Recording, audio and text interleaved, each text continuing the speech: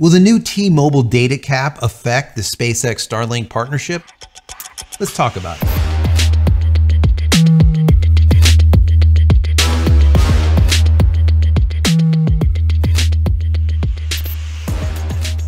Hey everybody, welcome back to the channel. Thank you so much once again joining me for tea time. Today we have a little bit of misty morning and focus combination. So good, so good. That zing, that bergamot, love it. Hope you're joining me with your cup of tea, maybe a cup of coffee, hanging out, talking tech, talking photo, talking video. Today is a technology day. We're gonna be talking about SpaceX and the T-Mobile partnership that has been going on for the last year or so. Nothing has been brought to fruition, but there is a partnership going on. Anyways, I think that this is an interesting article that I was reading over on Cord Cutters, and I want to bring it to your attention and see what you think about it. It's going to be a short video. I just want to bring this once again out to you, and I want to hear from you. What do you think is going to happen with this? And it has to do with that partnership. Will this partnership be affected by T-Mobile or Deutsche Telekom's decision to bring a data cap to their T-Mobile Home Internet service? Now, there's one other negative besides the data cap, but they're also going to increase their price. But I want to read this article to you and then give you my commentary on it. And as always, I want to hear from you. So down below at the end of this video, let's have a discussion. All right, I want to hear what you have to say about this. Once again, it's not about me, some talking head here. It's about the community. All right. So anyways, before I get into it, I just want to say if you enjoyed this video, as I always say, throw it a thumbs up. That's very helpful. Don't forget to subscribe if you're not. If you are, thank you very much. Click this little button over here so when I go live or when a new video comes out, you'll be notified of it immediately. And if you want to say thank you for all of my hard work, you can give $1 or $2. Click this little button over here. If not, that's perfectly fine. Consider becoming a member of the channel. That would be even better. And if you want more Starlink content, I put together a Starlink playlist with about 237 videos. I'm not joking. Go check them out. There is a lot over there. Helpful how-tos, tips, tricks, what to buy, what not to buy, what to do, what not to do. More importantly, it's the why behind all of it. Also, if you haven't downloaded any of my ebooks, check them out. They're free. Go to JCristina.com/books. And if you're looking for a VPN, check out PureVPN. The nice folks over there gave us a promo code, which is JCristina, or you can use the URL JCristina.com/VPN. Anyways, now that the housekeeping is all out of the way, let's check this out. Once again, this article was from Cord Cutters, and I think they got their information from the Mobile Report, giving everyone their just due. So the article starts out by saying, last week, T-Mobile announced that it would be raising its price on its 5G home internet service. Now, not only did T-Mobile just raise the price of its service to new customers, but it has also added a data limit to the service. SpaceX Starlink tried doing that, right? They were going to add a data cap for quite some time, but they ended up not because they got so much blowback. Anyways, the article continues. With the new limit, 5G home internet customers who use more than 1.2 terabytes of data in a month may see their speeds reduce, according to the newly updated help page on the T-Mobile websites, first spotted by the Mobile Report. T-Mobile says this limit may or may not result in a drop in data speeds depending on network demand. T-Mobile has always warned it may slow down 5G home internet service depending on network demand, but now it has set a hard limit on when that may happen. Once again, that is 1.2 terabytes or 1,200 gigabytes. Depends on how you want to look at it. As of last week, T-Mobile will charge $60 a month, a $10 price jump for its 5G home internet service for new customers. That price includes autopay, or you will have to pay an extra $5 a month if you don't use autopay. So that would be $65 per month. T-Mobile customers with a voice line can get the service for $50 a month. The other big change last week is that new customers will not be locked into a price for life. T-Mobile says it will allow customers to cancel their service and offer a free month if the price goes up. Current customers will get to keep their rates for life as long as they make no changes to their service. So don't change anything. or you will no longer have that rate for life and your price will be going up. Right now may be the right time to do it, as T-Mobile is offering a $150 prepaid MasterCard for all customers who switch to T-Mobile Home Internet for a limited time. Worried this service won't work for you? T-Mobile is now offering a money-back guarantee to new customers, letting them try T-Mobile Home Internet without worry.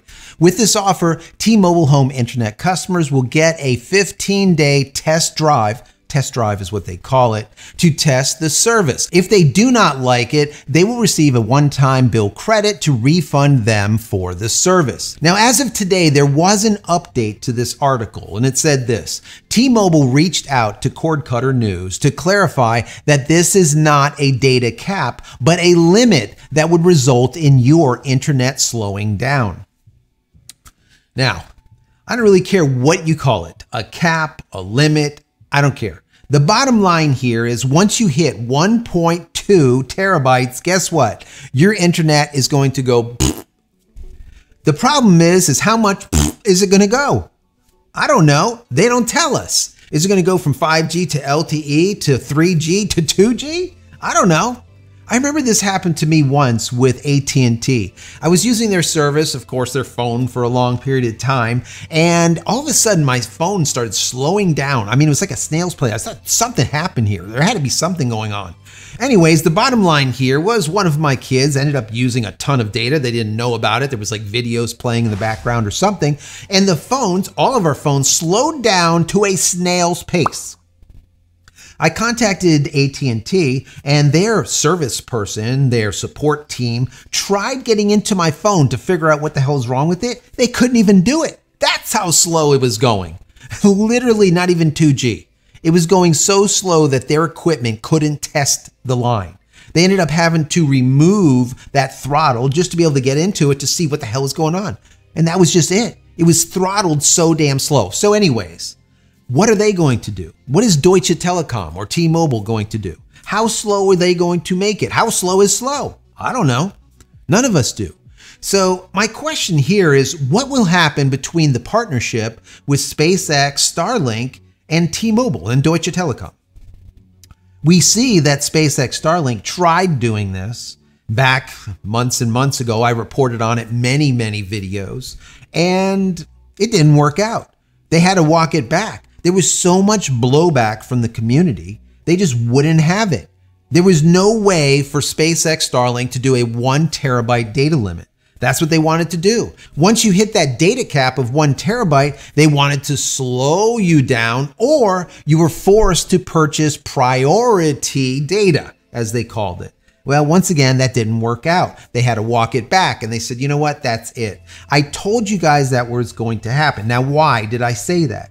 The reason I said that is because I saw that SpaceX was now introducing the version 2 minis. And understanding that the version 2 minis were 4x the capacity, I said, you know what, I don't think they're going to need to slow people down. And that's exactly what ended up happening. Because you think about it like this, all right? There's a pie, right? And everyone wants a piece of the pie. And let's say there is 10 people at this party. Well, if you cut the pie into a normal 8 pieces, let's say, there's 2 people that are going to go without pie, go without data. Well, people are not going to stand for that, right? They want their data. How are you going to fix the situation? Because you have 1 pie. The only other way is to make 10 pieces of pie, shrinking the amount of data or pie that everyone else gets. That's it. There's a finite amount of pie. That's all that there is to it. So at the time I said, you know what? They're not going to have to worry about it because it's 4x the capacity with these version 2 minis. So there's going to be 4 times the pie. So instead of being forced to cut the pie into 10 pieces, limiting everyone's data, now they're going to have 4 pies. So there can be 8 pieces in every pie. So you end up with 32 pieces. There's only 10 people at the party. We have extra pie. We have extra data, right? And this is similar to what could happen here with Deutsche Telekom. They might look at this and say, you know what? We have plenty of pie to go around. And if we go down this road, there might be way too much blowback. And that is what this all comes down to. Remember, guys, if you take a phone, right, and I want to sell this to you, and I say, well, I want $500 for this phone. And you say, I'll give you $450. That's the most that I'll give you. And then I ask another guy, I want $500 for this phone. They're like, I'll give you $440. The bottom line is the value of this phone, its worth is only the maximum that anyone is willing to pay for it. That's it. So that phone will only be worth $450. That's the maximum that anyone will pay for it, period. The same thing holds true with the internet and anything else. The maximum amount that we're willing to pay is all that they can get out of it. The same thing holds true with the data caps. If you data cap this service, people might be saying, hey, I'm going to go, instead of with T-Mobile Home Internet, I'm going to go with Verizon Home Internet. Or maybe I'm going to go with the brand new AT&T Internet Air, as they call it. Same kind of thing. It's a possibility. The other side of it is if people are willing to pay that $60 per month and have that data cap of 1.2 terabytes, AT&T and Verizon will do the exact damn thing. Why? Because people are willing to do it. Don't be willing to damn do it. Complain about it. That's the only thing that we can do as consumers. That is it. Anyways, guys, I want to know what you think about this. Is this of interest to you? Bear in mind, I am using T-Mobile Home Internet, I'm using AT&T Uverse, and I'm using my dishy, which is Mr. Bevel, SpaceX Starlink for the last 27 months. So I have 3 ISPs here. Why? Redundancy. I actually take those 3 and I bond them together so when I go live on Fridays, we don't go down. The JC live show that I do with my wife, Fridays at 8:30 p.m. for the most part. Every once in a while, we might miss one, but we're there most of the time. Anyways, guys, I want to know what you think. Is this something of interest to you? Do you currently have T-Mobile Internet? Do you have the AT&T Home Internet? Do you have the Verizon Home Internet? What do you think is going to happen with this? What do you think may happen with the partnership between T-Mobile, Deutsche Telekom, and SpaceX Starlink? Is there going to be some type of speaking between the two and say, you probably shouldn't do that. We're going to be losing customers. Because Elon Musk is an extremely smart man, right? So being an extremely smart man, he might look at it and say, you know what, guys, you probably shouldn't do it. We didn't do it. And the reason being is this, this, this, and this. So we'll see what happens. Once again, I want to hear from you, not this talking head. It's all about us, the community. Down below, let's have this discussion. Anyways, guys, take a moment to head over to my website, JCristina.com, where you can find all the photography tools that I've invented for you and me over the very many years. Hopefully there's something there that you like. If there is, please pick it up and support me and my family. Check out the merch and the teas and all the stuff. Thank you so much for being here. Many blessings to you and your family. Stay safe, stay healthy, stay connected, and we'll see you in the next one. Love you all.